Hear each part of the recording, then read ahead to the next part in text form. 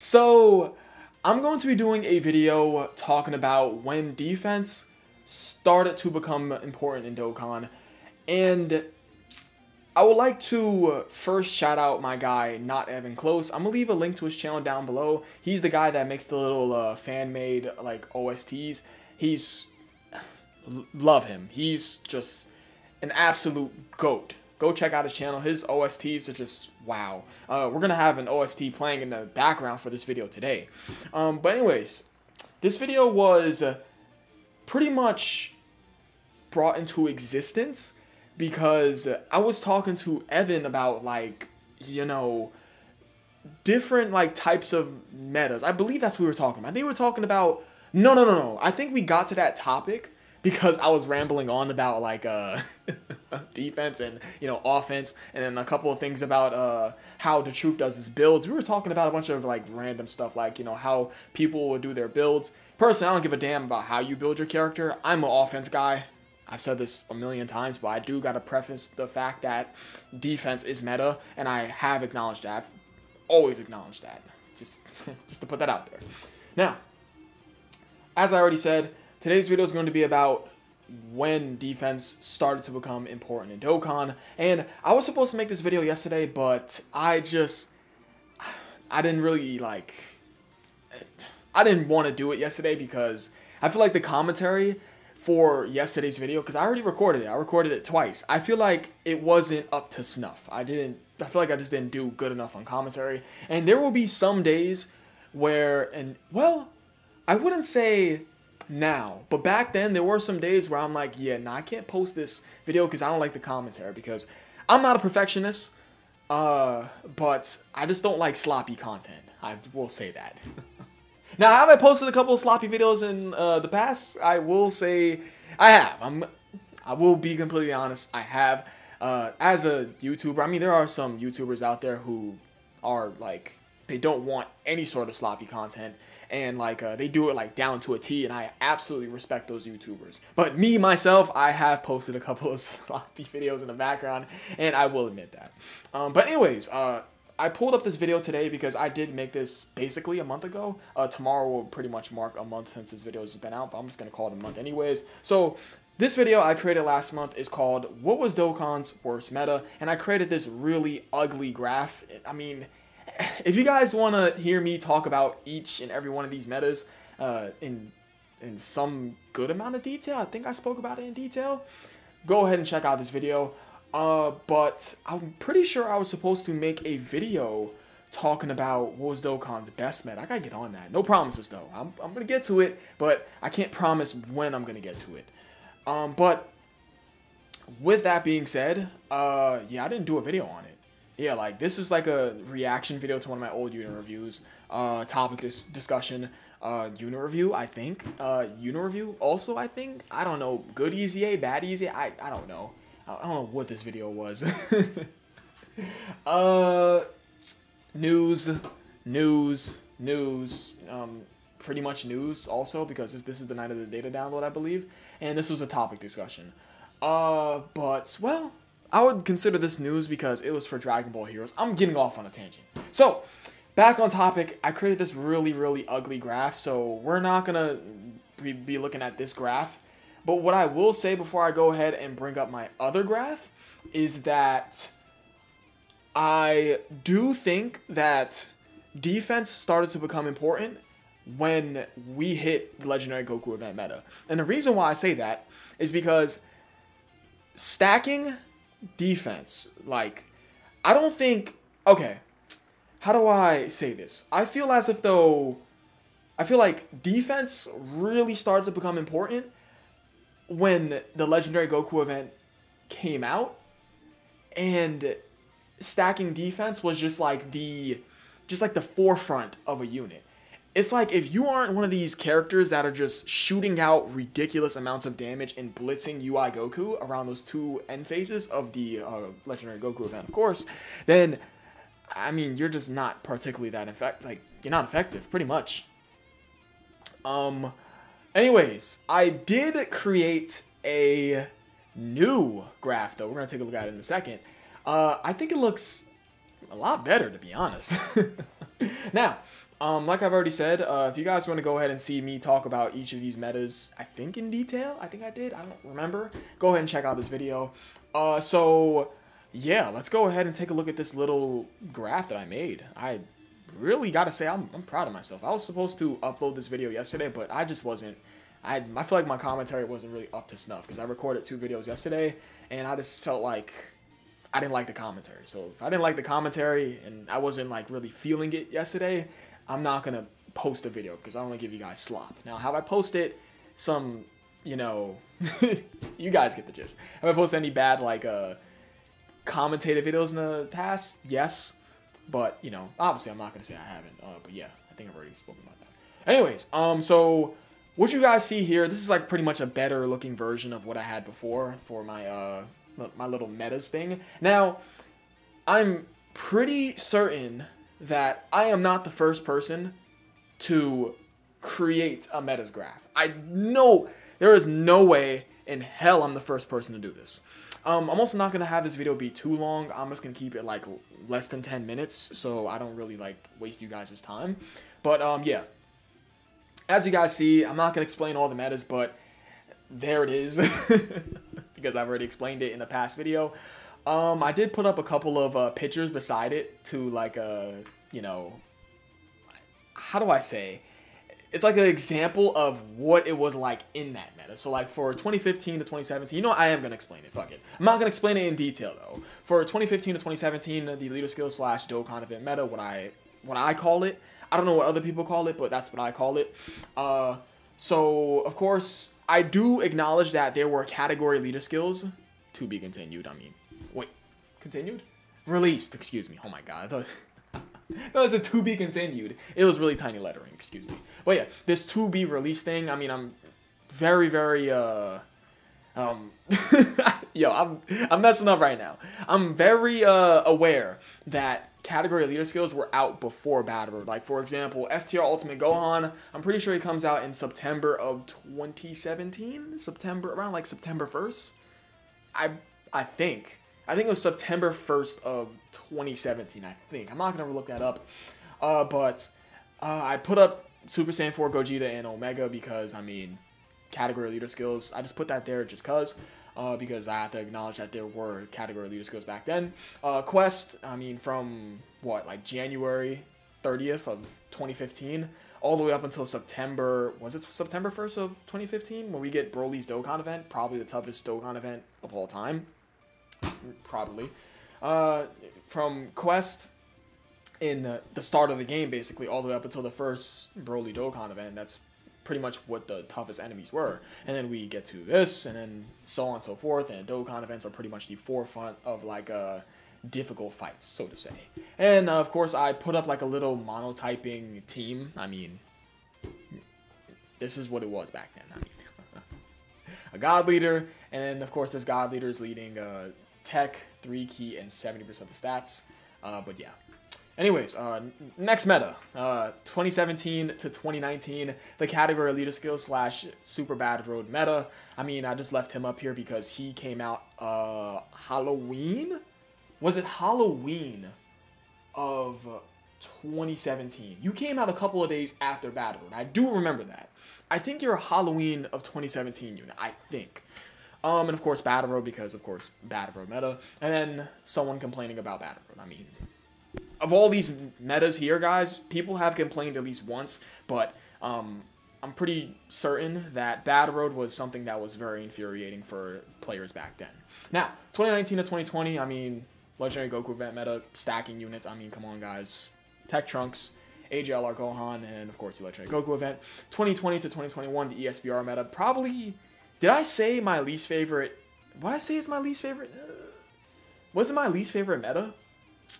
I don't know if I said in a past video. Anyone who like watches me watches any you know, all my videos.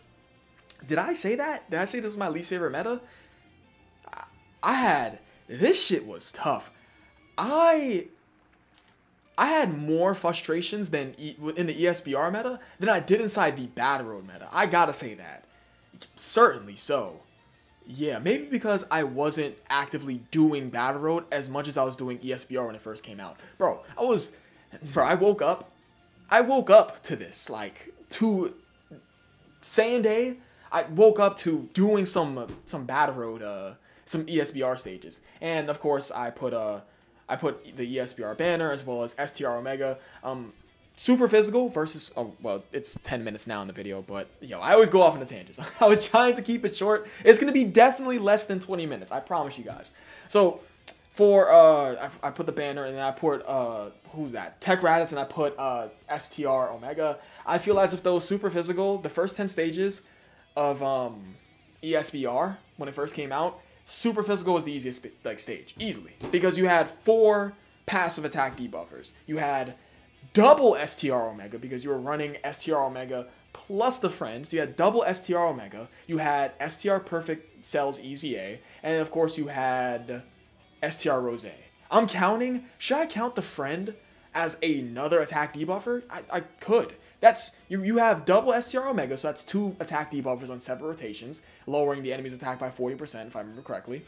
And then with both the STR Omegas on each other rotation, you had STR Rose further lowering the enemy's attack by 20%, so I was a 60% attack debuff on one rotation. And then STR Perfect Cell, if I remember correctly, I think, if I'm wrong, correct me down below, STR Perfect Cell, he was debuffing enemy attack by 20%. So on each rotation, provided you own the units, and I'm pretty sure this is correct, and of course post EZA STR Omega, as well as post EZA STR Cell, and a pre EZA STR Rose. On both rotations, you was debuffing the enemy's attack by 60%. That's nasty. That's busted. I mean, come on now. That made that stage so free. I don't think there were any other easier stages than that. That had to be the most freest stage of those 10 stages. That's to my recollection. I felt as if though that was the easiest stage to me on the first 10 stages of ESBR. Oh, do keep in mind, I mentioned this a lot, but Global not getting the first 10 stages of ESBR back in Saiyan Day of 2020, stupidest fucking decision ever. Easily, stupid ass decision. Global had to wait till the part 2 of the Worldwide Down Celebration of 2020 to get the first 10 stages of ESBR. Stupidest shit ever. I'm always gonna say that.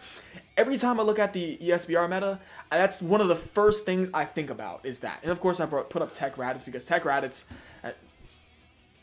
king of ESBR on release. I mean, come on now, he's busted. And of course I put Agile UI, not dodging and taking a million super attack to the face in ESBR.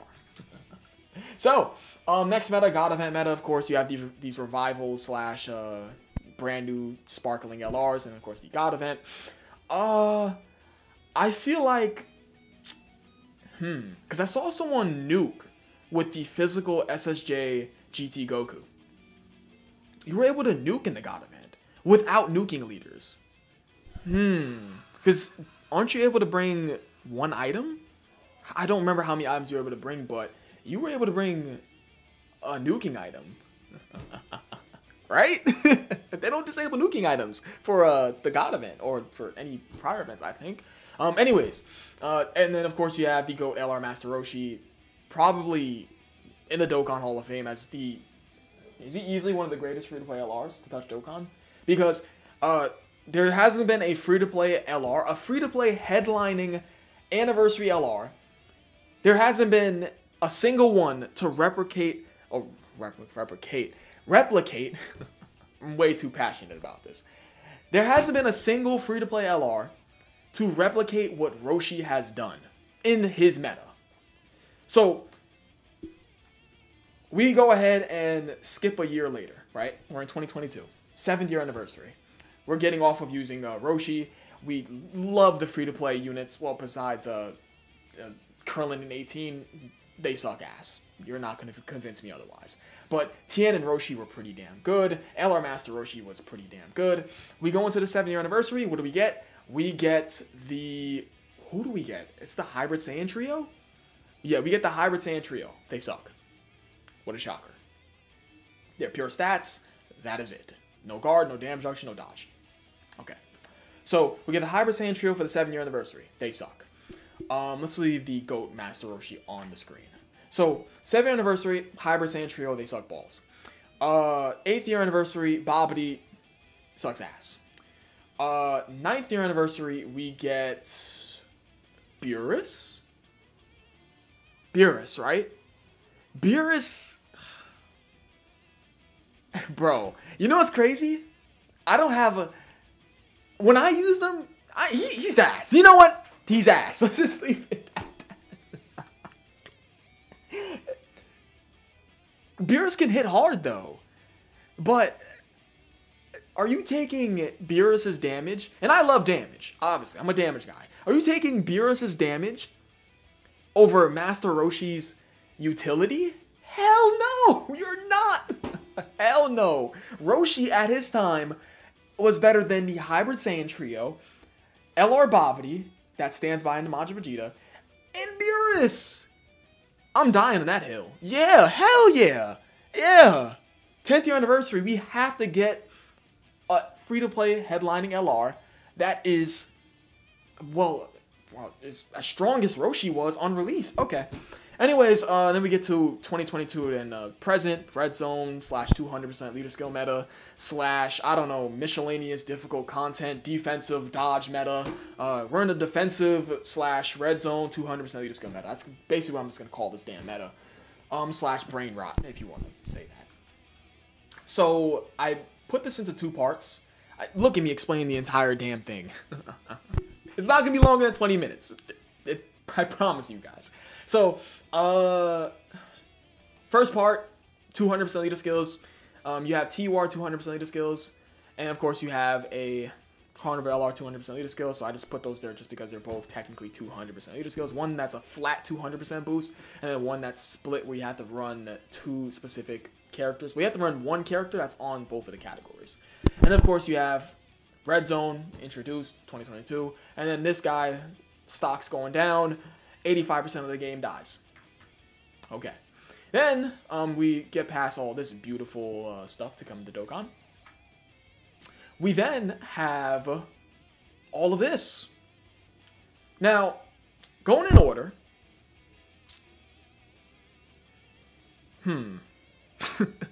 Maybe I should have added one more event. Now that I'm thinking about it.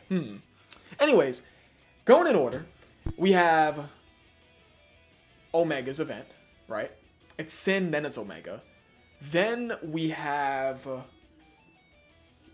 the Dismal Future Red Zone. I should have added like, you know, should have added 2022's for the Worldwide Down Celebration, the Wicked Bloodline Red Zone, but it's whatever. So of course we have Sin, Omega, then we go into Zamasu. We get what else? So Cell Max technically becomes he comes before all of them. But it's like Cell Max first stage, Cell Max second phase. We have Sin, Omega. We have Zamasu, who is peak brain rot in the community. I will say one thing I want to say right now is that I do take back my comment on AoE normals being a brain rot thing for Dokkan to add as an artificial difficulty mechanic. I take that back because it's not fair if I continue to call AoE normals artificial difficulty since Dokkan's going to do that going forward. They're going to just continue to do that going forward, so why would I continue to call it artificial difficulty? It just seems bland and stupid and just doesn't make much sense for me to do that. So, whatever. Because they're just going to keep adding bosses that raise their attack on super, and then their AoE normals are going to hit for like a bajillion damage. So, we have Sin, Omega, we have Red Zone, Goku Black, Red Zone Zamasu, we have Red Zone Fusion Zamasu, we have the first and second stage of Cell Max, we have the Sword of Hope Trunks hitting you for like 3 billion damage. And of course we have the some of the toughest fights in the game right now, of course, that being Beast and Gogeta. And then of course I gotta fit in Sword of Hope Trunks and then Cell Max. Did I miss anybody? I probably missed somebody, but yeah, you guys could just scream at the phone for me and say, Devin, you missed this one. Anyways, what meta was where, and of course it's about to go over 20 minutes. Alright, let me get this out the way fast. When did defense start to become important? I'm going to give this a quick explanation. I think the Legendary Goku event was when defense started to become important because stacking was a big deal. And people, in my opinion, I feel as if though people started to shift their focus on what a unit was doing defensively and how important that is to be implemented into a difficult event such as the Legendary Goku event. So outside of that, I would say 2017 from 2017 to 2019, that being his category of the year skill / super bad row meta, you can talk me into saying that this was when defense became important. Definitely. Especially with so many players being infuriated. But my counter argument to that would be, you have, So, my counter argument to that would be Dokkan releasing characters that are strong towards a specific difficult content. Like, Battle Road back during the time where it was, of course, at its peak, for example. Like, STR Jiren, God for Battle Road. Who else? Oh my god, I can't think of any. From 2017 to 2019, Battle Road gods. Oh my god, I can't think of any, like, other stronger options. Wow, and I've done so many unit reviews in the goddamn bat. But yeah, we're just gonna use STR Jiren as, like, the focal point of that example. But they do that for all metas. Yeah, I feel as if, though, like, stunning, sealing, like, any sort of status procs was more important than a unit tanking a normal in Battle Road. Now, granted, listen, before you guys raise your pitchforks, granted, I think that being able to take those attacks from these Battle Road enemies in slot 1, well, slot 1, slot 2, slot 3, without an item is very, very impressive. Most impressive in slot 1, but also impressive too in the second and third slot. Good in slot 2 and slot 3 if you're able to take a normal from a Battle Road enemy without an item inside, of course, slot 1, 2, and 3, but very impressive if you're able to take a normal side slot 1 for Battle Road. Yeah, I would definitely say so. But the thing is that most of the time, you were burning an item. You were definitely, these Battle Road stages, these were no fucking joke. I say that this is one of my least favorite metas. Bro, this shit right here, I didn't get to fully experience Battle Road. There's no way. I didn't get to fully experience Battle Road until around the time, I would say, when was I able to fully experience Battle Road? I would say, man, I wasn't able to fully do Battle Road until, like, my account became much more better. And that took about a year. Yeah, so, like, I didn't get to fully experience it until, like, before the Legendary Goku event meta was, like, ushered in. Like, wait, like, about some months off. Because I still wasn't able to beat Battle Road stages before the Legendary Goku event meta came out. Yeah, I wasn't. Yeah. You can talk me into this being where defense started to become important. You can definitely talk me into it. But my counter argument to that would be that Dokkan definitely, and I can't think of any characters off the top of my head, but outside of STR Jiren, Dokkan released characters, and they do this for all metas, that combated this tough, difficult content. Yeah. And most of those characters, I'm pretty certain most of those characters were, were they defensive walls? I probably should have pulled up the timeline, but it's A-okay. It's A-okay. I'm not trying to have this video going for too long. I think that, in my opinion, defense started to become important during the Legendary Goku event meta. Absolutely. Absolutely. Stacking defense. This is where people were really starting to bat their eye at defensive units. This meta. For shit sure. As for Battle Road, I feel like people are just complaining about it. Yeah, people were just complaining about it. People were doing nuking strategies. People were doing defensive strategies, funny enough, as in like a double Android 13 attack debuffing leader, as well as a double Botomagetta defensive leader. People are going defensive options, but it'll take so long to beat it. That still technically counts as a defensive. Yeah. You can talk to me about this. This is good. Yeah, you can definitely argue with me about this. Where defense started to become important. I would love to talk about this. Yeah. Like with somebody. That would just be so interesting. But yeah, I think LG was when it first started to become important for Dokkan. But you can definitely talk me into SBR being where it started to become important because these enemies hit like a damn freight. Now, when it started to become like a focal talking point in the community, LGE, in my opinion. Maybe I haven't seen enough or haven't done enough research. I've seen a lot of people complain about this damn mode. More complaining. And now I have seen team builds. I've seen team builds. But, okay, I'm going to leave it at that. But yeah, this is my little graph. Let me know what you guys think down below. I got to see what you guys think. This is an interesting topic. But yeah, I appreciate you guys watching. You guys are the best. I should have... Man, I wish I would have posted this video yesterday. Discord server is down below in the description below. Like the video if you enjoyed it. And I'll catch you guys in the next video. I think I've already said that. Shout out to Not Even Close, man. Shout out to my guy, Evan. Peace.